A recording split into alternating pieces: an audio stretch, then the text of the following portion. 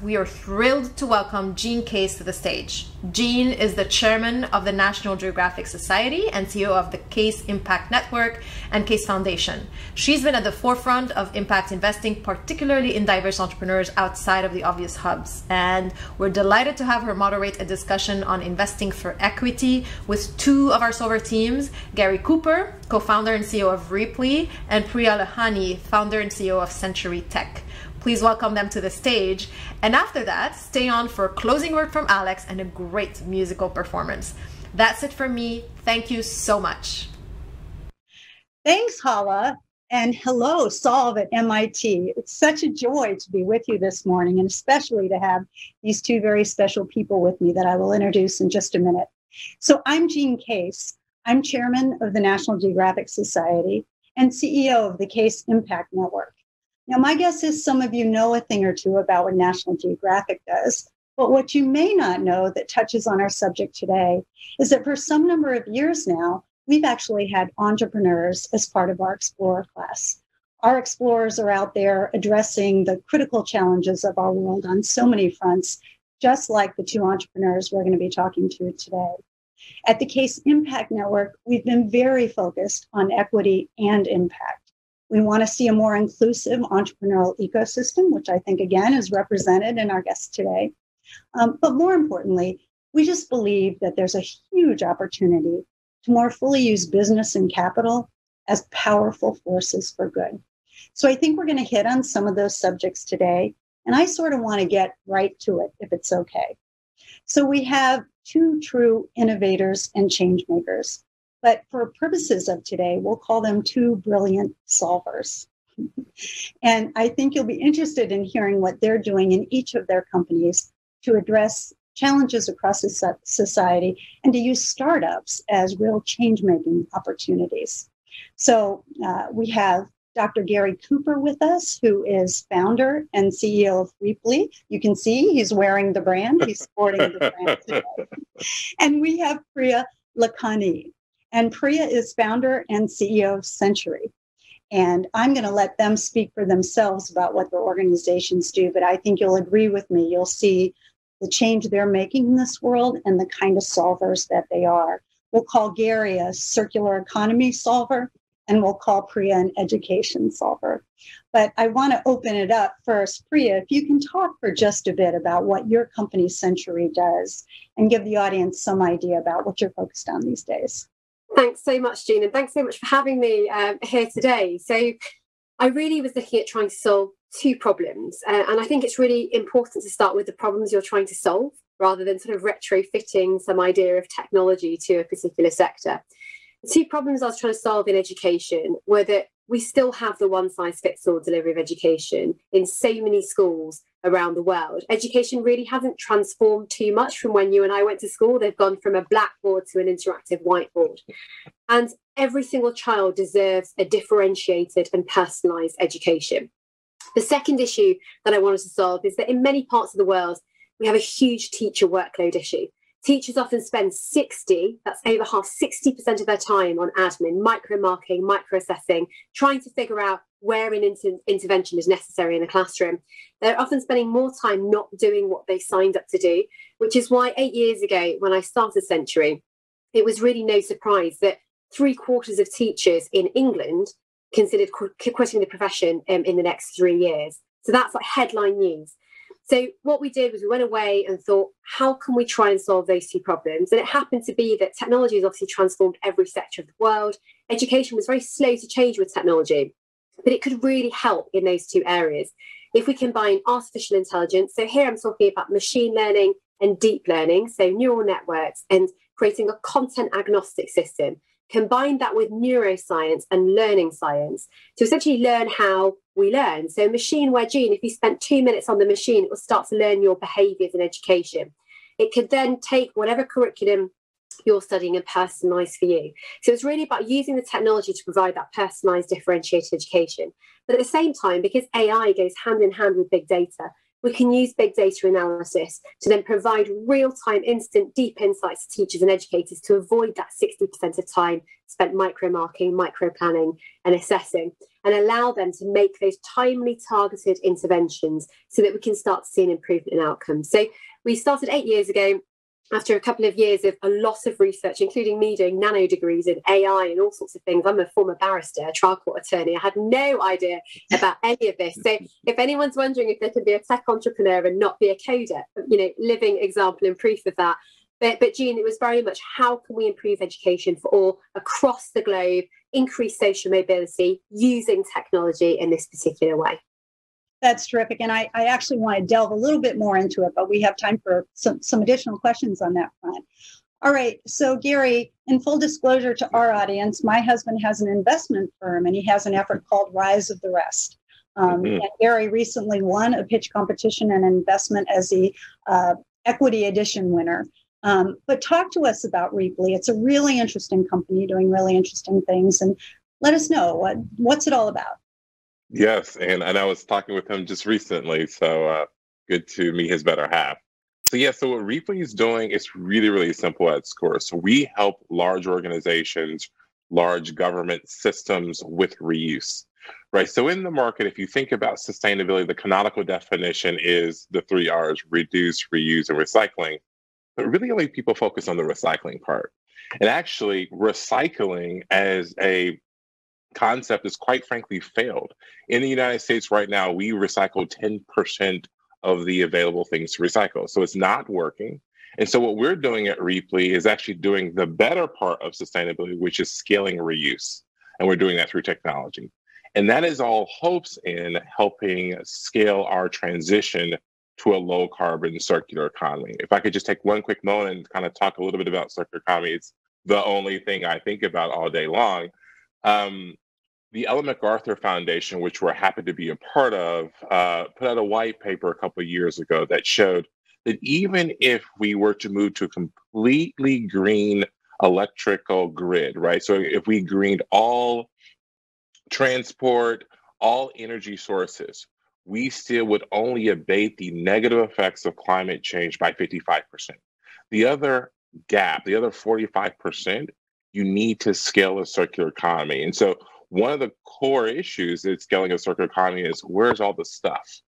Where are all the physical items? We don't have a Google for physical items. We don't know about where everything is. And thus, it's hard to circulate things that you don't know about. So what we're really doing, at least in the working world at Rheaply, is we're trying to help map out where all the physical assets are in companies, in businesses, and governments, so that we can then thus circulate them around our communities to kind of get to that scale circular economy. So you're kind of like an eHarmony for things, right? You're trying to bring people who need things and people who have them and make sure they don't go to waste. Circular economy, literally our case. Yeah. I think circular economy is a really cool term. I think, the term that came before it that some people are a little more familiar with is sharing economy, right? And in a sense, it's that. But Priya, I want to come back to you because Century isn't your first rodeo, right? You've built some other businesses. And, we know that race, place, and gender are challenged in this world for entrepreneurs. We're not seeing the capital flow there for women. And I'm going to go to Garry next on this, but for women, if there isn't a male founder, only 2% of venture capital in the United States went to women-only led firms. And I know you're in the UK, but I don't think it's all that different in the UK. It's just that little bit worse, I'm afraid. Yeah, exactly. 1%. So, as I said, this isn't your first company. So, share with us kind of a little bit about your journey and maybe anything that can be an inspiration or lesson learned that might help those thinking about taking their own ideas forward into new companies or just getting started now. Gosh, well, that's very flattering. I hope it was inspirational. So my first company I was the sort of child who sold candy bars at the back of the netball courts for a small profit to my friends. So we have a candy bar called, I'm calling it candy because you're from the US, but a chocolate bar called a chomp bar, and I used to make 3 pence for every chomp bar. And then I realized if I scaled to curly whirlies, I don't know if you have them there, they're a bit longer and bigger, I made 7 pence per bar, so I scaled to curly whirlies. But I was quite entrepreneurial as a child, actually. An older brother, he got a car we used to go to the auction houses over here, and in the auction houses, you could bid on new but unsold Costco stock. I think you have Costco there, right? It's pretty big. And so I used to buy video cameras, Tag Heuer watches, paddling pools, you name it. We had it in our parents' garage. Then we'd do something really naughty, Jean, and we would go to Costco. And I was a bit cuter than my brother at that age. So I'd go to Costco and I'd stand by the video cameras. And if someone came to a video camera and they were about to pick it up, I'd tap on their shoulder and say, "Excuse me, sir, I've got one in the back of my car." And we would make a profit. And then we took our funds and we invested them into stocks and shares and used to plot stocks and shares. So we were pretty entrepreneurial. But my background is that my family's from East Africa. So we spent most of our summers and winters in Kenya. And so it was a real sort of change of scenery to be in a really leafy part of the northwest of England and then turn up to a place where you had servants, right? And so the idea was, look, I want to change the world for these people, for the underprivileged, those without, food, without nutrition, healthcare and education. And so I sort of found my purpose at a very young age and decided that I wanted to change the world. It sounds really cliche, but one of the luckiest people in the world to figure out at the age of 6 that that's what I wanted to do. Went through life and thought equity and justice is surely all about becoming a lawyer. I was quite naive. And I decided that that's what I would do. And then actually, as a lawyer, I loved my role. I was as a barrister, but it wasn't quite changing the world when I was an adult as I thought I was. So I spotted a gap in the market, when I was working late nights, and there was not much fresh ethnic food on the supermarket shelf. So if you went to your Whole Foods, there were lots of fresh pasta and fresh pasta sauces, but there were no fresh ethnic sauces. And I'm Indian and I needed to cheat and create fresh Indian meals for my new mother-in-law, and it wasn't quite working for me. So I created Masala. I saw a gap in the market, and it was really about trying to, when people are thinking of these ideas, is there something you're stumbling across yourself? Is there something you want to improve or make better? If you hear Garry's inspirational story, well, everyone thinks that recycling's working, but actually, is it? So, is there something we can do in this other space? Sparking off ideas. Then essentially I researched all of these areas. I really wanted to run my own thing. So, Jean, it was very much, I also wanted to create a company and an environment where people love to work, where I was investing in them, in the whole idea, this whole idea that people want to be invested in what they are doing and find purpose. And so Masala was great. It was profit making from year one. It was all my own money. It was a small business, but with the money, I was funding schools. I was providing pentavalent 5-in-1 vaccines in Africa. And I was providing hot meals for every unit of products sold here. So in the first year, we did 3 million hot meals. Yeah. Problem is, that's when I found out education has so many problems. And I thought, what's the point of funding schools in former Commonwealth countries based on a British system when the British system doesn't work? Let's fix the fundamentals in the system, hence Founders Century. Yeah, that's great. And that's the way to do it. That's great. Garry, that was a good example of gender, and obviously, sort of race and geography played in her story as well. But you're in Chicago, right? Yes. And I think this data, but in the US last year, 75% of venture capital went to just 3 places: New York, Massachusetts, and California, with the vast majority of that going to California just by itself, right? Mm-hmm. So there you are, sitting in the middle of the country, in the nation's heartland, sort of. And you're building a company. Talk to me about, what you've seen in terms of your experience of an entrepreneur in the middle of the country, where often we don't associate, even though the majority of our Fortune 500 companies were founded between the coasts, Americans think all the innovation is on the coast. So what's it been like, building this company in Chicago, and what role does place play as you build your company? Yeah, it's such a great question. And by the way, I have to comment, I feel like I should go do 1,000 push-ups after what Priya just said. I mean, isn't that just so inspirational? I was like, what have I been doing my whole life? But no, it's such a great question, Jean. I mean, it has been historically hard to start a high growth venture backed company in places like Chicago, places like Kansas City, places like Cincinnati, and others throughout the Midwest. And it's because a couple of the underlying reasons that you say, which is, there's less funding here. In fact, even around my last funding round, I talked to, I think, at least 2 investors who asked me, where are you? And I said, Chicago. They're like, not interested. Or they said immediately, even in COVID, they said, hey, if you're not in the Bay Area, like, we don't even have to have this call. Like, I'm just not interested. Right. So, there is that classic fight of, hey, we're building great companies here in Chicago.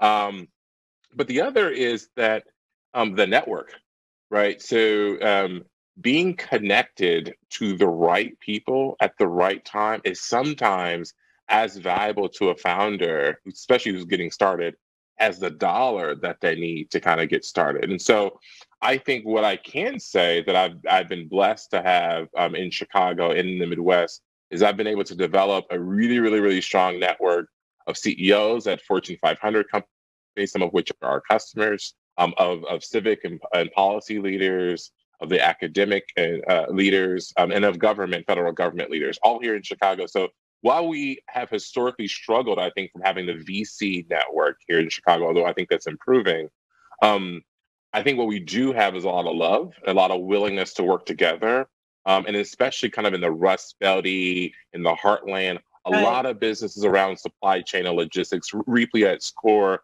is solving a logistics supply chain problem. So I think there is some benefits to starting here in Chicago, but for sure there are some historic negatives, not to mention the fact about being a Black founder in tech space. I think in Chicago, I know there was an article that came up that said only 9 Black folks ever had raised over $1 million in VC money in the city of Chicago, which is, I think last quarter, $2 billion of VC money was raised by Chicago founders. So if you just think about that, and we know in the nation, it's 1% of venture capital that has Black founders. Yeah.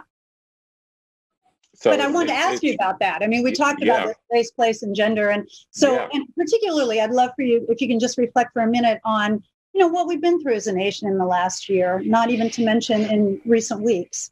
But have you felt any of the temperature change? Have you felt an opening, more inclusivity, more openness on the part of investors? What are you seeing out there? Yeah, no, I mean, we're living through a moment. And sometimes when you're living through that moment, you can run away from it, or you can be like, oh my God, hopefully something is changing. And I've been one of those people writing and speaking as much as I possibly can, even though it's not my day job, to bring light to that. It's like we are changing, and that should be celebrated. So what I see on the ground level, since the horrific events following George Floyd's, leading up to George Floyd's death, is really two-part. The first is I can certify that traditional VCs are definitely making efforts to have more conversations with women founders, with founders of color, with immigrant, just non-traditional founders in general. It's the jury's still out if that leads to more investment dollars and more deals, but I can definitely say, at least for my friends and peers, that it is easier to get a meeting or two these days. What I can also say is in Chicago, especially, there are funds who have now started that are specifically investing in diverse founders, or sometimes called founders underrepresented or under-networked founders. In fact, I'm a founding partner in one here in Chicago called Long Jump, longjump.vc. And essentially what we're doing is for first-time founders who are under-networked or underrepresented, who live in Chicago. We want to be the first check for those founders. And there are, I think, 3 other funds like it that have been launched in Chicago just since George Floyd's death. So I think there is a good march to more progress. Yeah, so we really have to start to wrap it up. I want to go to you with a final question for both of you. We're coming off of a tough year. We just talked about the George Floyd murder and the impacts in the United States. And Priya, I know you're sitting in the UK, but we know that had a global shock. Absolutely. But, then on top of that, of course, we've been going through a global pandemic. So, as founders, as leaders, as entrepreneurs trying to carry companies forward in a very challenging time, what do you want to tell folks out there who are trying to take their own ideas forward in this, really challenging window? Quickly, what are a couple things you've just really learned or would want to pass on? And Priya, I'll start with you. Thanks so much, Jean. So I've had a fair amount of experience of coming to the US and speaking to investors, and what Garry was saying is so true in terms of what we often experience as a female founder. Harassment, female ethnic minority founder, sometimes it doesn't quite sit right with you. So, but look, if you're looking at starting a business, and yes, you can look at the statistics and you can become paralyzed by the statistics. Of course you can. It doesn't sound great, but hey, I've been told my whole life there's just no way you're going to achieve X or you're not going to go there. the reason why most people will fail and they won't get to where you want to get to is because they don't persevere enough and they're not resilient enough. If you persevere, knock down those barriers.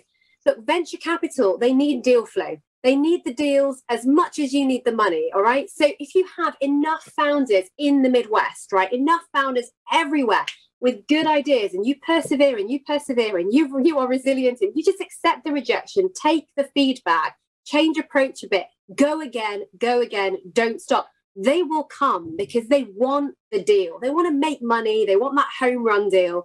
So it's you know, we hear the stats and we can't deny them. I'm totally with you on that, but it hasn't stopped me raising over 12 million, right? I'm proud to say I'm an MIT investee now as well. I mean, I've got MIT, the SIF on our cap table. It's because we do not stop. So if you've got an idea and it's a solver type idea and it's worth it because it's got purpose at its heart, it's about changing the world, it's about working beyond the betterment of yourself, you cannot afford to just be paralyzed by statistics. Just don't be one of them. Right. And there are plenty of ways. So perseverance and resilience, Jean, are just the key things that I think that new founders, new people, you know, who want to start up, they have to focus and they have to persevere. And I think then you can get there. You'll end up with the right advice, with the right mentors, with the right funders. And it will be a fantastic story you'll be able to tell. Great. Thanks for that, Priya. Great charge out there to the audience. Okay, Garry. Yeah, just quickly, I completely agree with her. I always say start and don't stop to founders. I'll just quickly say, talking about the sharing economy, Airbnb and Uber were started when? At the last market downturn. Those are public companies now. I'm actually an investor in both. I would say to founders all out there, start and don't stop, and realizing that because of the massive shift that just happened because of COVID, because of the things that are intimating because of race relations, and because of the oncoming of climate change, this is a massive opportunity to start businesses right now, no matter who you are. So start that business today. If it's just writing on a piece of paper or whatever stage you're at, I would say start and don't stop. Well, I think you've both said it beautifully. You know, I might say it as be fearless, which I think you both encompassed in what you were talking about, because the stories of entrepreneurs everywhere, including the two we've heard from today, is that perseverance, right? Is overcoming challenges and using sometimes these hard moments as great opportunities, as you pointed out too, Garry. So we want to thank our audience for being with us. Thank you, Priya. Thank you, Garry, not just for this, but for what you guys do every day. Thank We're cheering you on and we wish you all success. Thanks, everyone. Thank you, Marty.